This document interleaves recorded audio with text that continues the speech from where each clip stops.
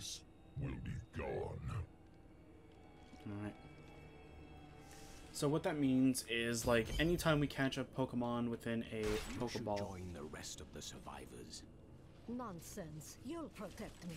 And after experiencing what those things do to people, let's just say, I need to see you destroy the final crucible with my own eyes if I am ever to sleep again. Okay. Don't worry, my skeleton mages will keep you alive. I'm not even joking. Yeah, so like we can only catch Pokemon within a Pokeball. We can only use said Pokemon within a Pokeball. Now, if there is a mystery gift or anything during, I don't know, during the whole thing, and if it is not within a Pokeball, then we cannot use it during the Let's Play. Or playthrough, whatever, it doesn't matter.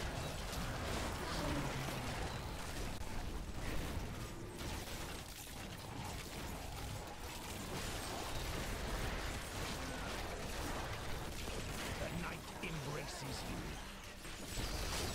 That is not possible.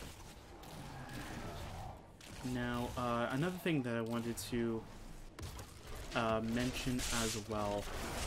This is more of a rant kind of thing for Sword and Shield, so you've been warned pretty much. I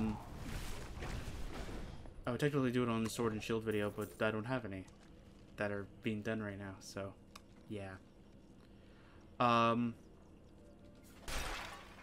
So when Sword and Shield first came out, or at least if you bought the dual collection kind of thing, you were given these specialized, I guess it's the better way of calling it, maybe special is more of the closest thing to it, I'm not quite sure, version of a wishing star that you have to go to the Dragon Spiral Tower thing, and you would be given this wishing star you're supposed to place onto that sort of den.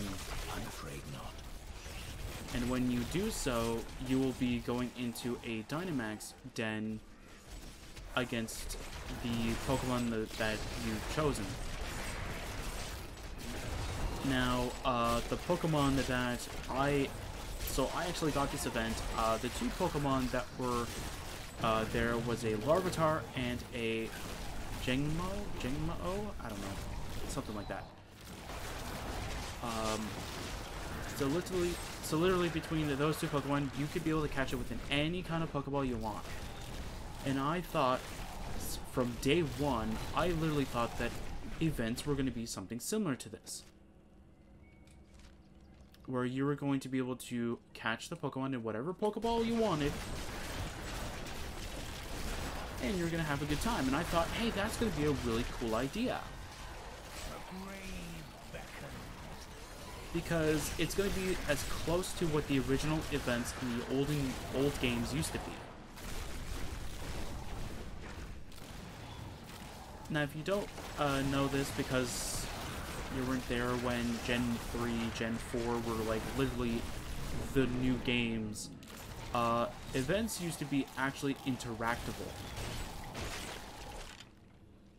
Where, I'm trying to remember how they worked. I never got them, but I saw videos about them.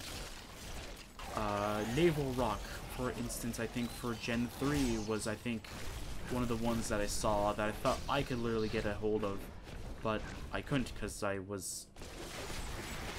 really went when they had that event out. But same idea, it would give you an item and you would be able to go to a random ferry. That ferry would take you to that location. When you go to said location. You have much guilt over Leah's fate.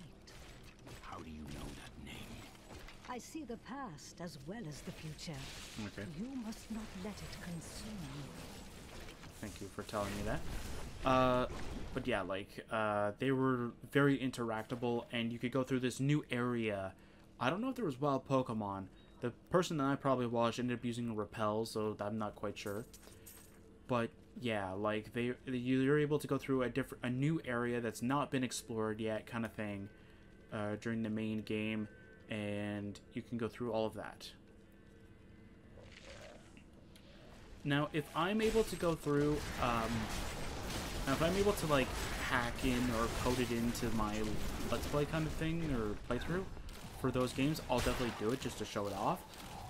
But again, same idea though, like, mostly those ones were very interactable. Another one was Darkrise. You have much to be joyful about. I do not revel in joy as others do. I have learned that in terrible situations it is better to laugh than to cry. Perhaps when you have lost as much as I, you will understand.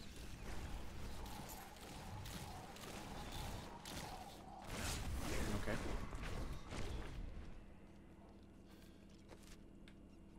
Yeah, so it's literally over here.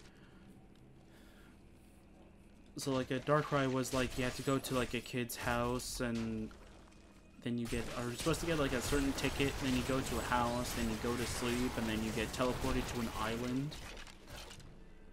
And then once you go onto that said island, you then fight Darkrai, and then you actually fight him, or fight it, and then you can catch it in whatever Pokeball you wanted. See, this is what events should be.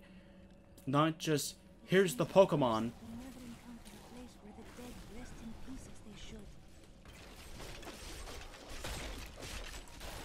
Because that's not interactable at all. That just means you're just giving it to us. My bag is full. I am returning to town. I'm not saying don't not give us any Pokemon. I'm just saying, though, like, don't just give us a Pokemon and go, yeah, good enough. That's not cool at all. That is not possible. Just looking for everything. For anything that might be better. But that's the thing that I hated about that. And when Sword and Shield showed off that, like, you can get Jangmo and all the other, and the Larvitar through dens, I thought they were literally going to start using dens for that kind of stuff. And I thought, hey, that's a cool idea. Because, you know, it's like paying an homage to the original ways of getting events. Then I found out that it's mostly Japan that's getting them. And not us. And I thought that was really, like, that was really sad, to be fair. Like, I understand that your main audience is in Japan, but seriously, come on, you guys could have done better than that. You guys could have literally just started giving us those same events. Literally, don't change anything. Just give us those events. But no, they decided to just not give us those events, and I feel bad because, like, I literally would have loved to have those events. Not saying that those Pokemon are actually, like, those are, like, my favorite Pokemon and I want them. No, it's just that I would have really liked to have that sort of interactability, like they used to have. I want to see what these pants are. Something better, please. Yes! When 3 or more enemies are within 12 yards, you release a foul stench that deals weapon damage as poison every second for 5 seconds. Enemies within 15 yards. Wait. If 3 or more enemies are within 12 yards, you release poison damage for 5 seconds to enemies within 15 yards. Wouldn't it just be 12? Anyway. Who cares? It's fine.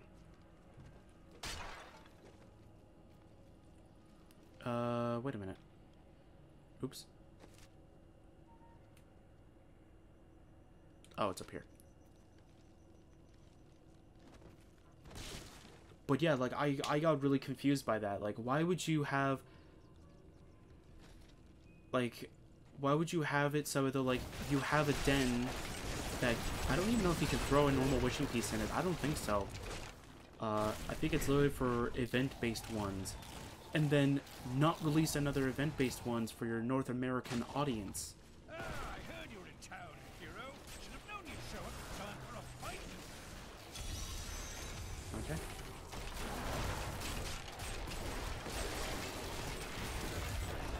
Like, to me, that doesn't make any sense. Like, why would you add this sort of thing and then not... Keep an eye out. If I know these bastards, they've got reinforcements. Yeah, they have reinforcements, alright. I'm sorry for skipping your text. I don't know why that button literally does that. I don't mean to skip. Made I didn't even skip that. That was the game. There you go. You're just as good as I remember, old friend. I'll be seeing you again soon. Do we know him? I don't know.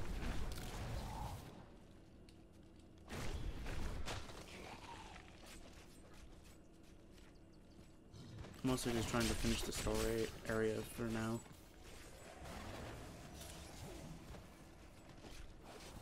I'm hoping it's like over here or something.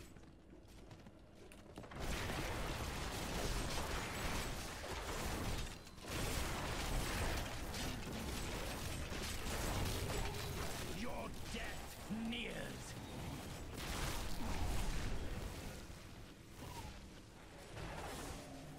I'm hoping that this is the area.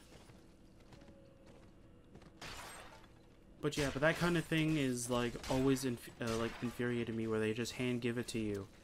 And I understand that they're using like a special Pokeball specifically called the Cherish Ball as like a special kind of Pokeball, that it was like the only thing that could contain like a mythical or a legendary Pokemon.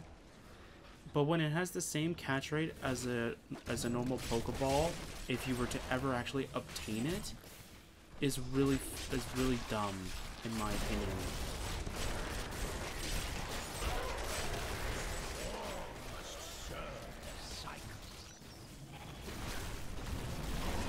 But not only that though, they don't even give us an option of just changing it to a different like kind of Pokeball design.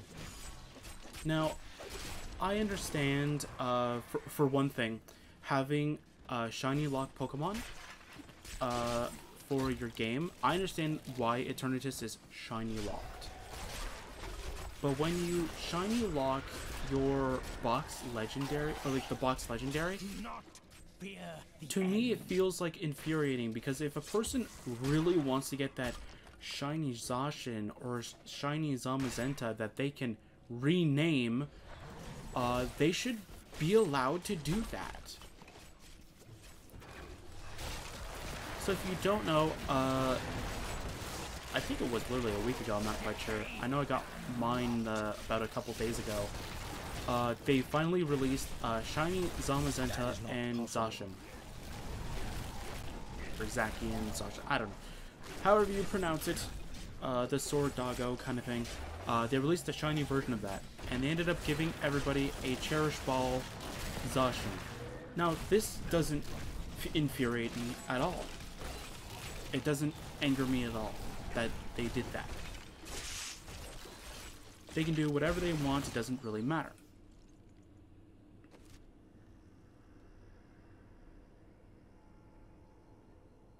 So I think it's like down here then I need to go. So them releasing that is not a huge deal in my opinion. If they want to release it that way, be my guest. I'm not too angry about that. What angers me is that you can't rename it at all.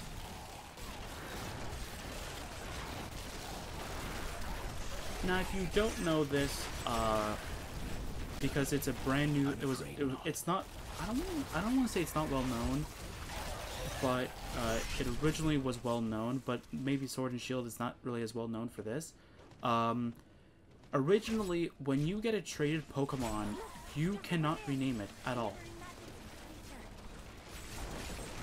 You cannot rename it no matter what you do. It is impossible to rename a traded Pokemon. With Sword and Shield, I think they added the ability for you to do so. But it's only once, right? So you only get one rename. After that, it's over. That's all well and good. The problem with... Okay, I need to go here.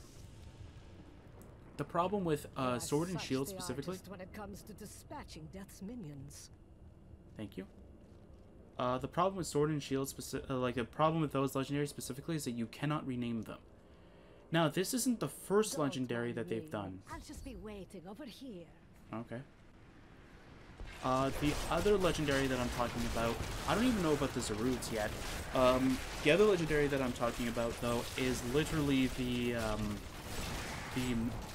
G-Max Melmetal that originally was out. The G-Max Melmetal was another one that had that, like, sort of restriction as well. Not only did they add the restriction to the Melmetal specifically, but they also gave it the ability that it cannot be nicknamed at all. And not only that, instead of pretty much allowing us to G-Max our own Melmetals that have already been EV or IV trained or IV bred, EV trained and all that stuff. Did it just skip text again? Why? Anyway. What was that wretched noise? That would be Urzael. And Urzael is the angel who commands Malthael's forces in this city. I think you made him angry. I have that effect sometimes. Tyrael should hear of this. Okay. I need to go back. Well, I might as well just go and uncraft everything and just finish my topic. So yeah, so like I'm mostly just furious about that. The fact that like they keep doing this thing. Who said he isn't? Like I'm just really angry about that, to be fair. Like they have all of this like amazing stuff that they're doing in Japan, but yet they're not bringing it over to like North America, and yet like the ones we're getting is here's your legendary. Okay. Do we get a cool storyline to go and, you know, catch the thing? Nope. We're just going to give it to you. Okay, but that's not what we want. We want to be able to actually, like, you know, interact with the game in order to do it. Nope, you don't get that. Really infuriating. So, that is going to be it for now. Next time, we will probably finish the game. I am not quite sure. So, yeah.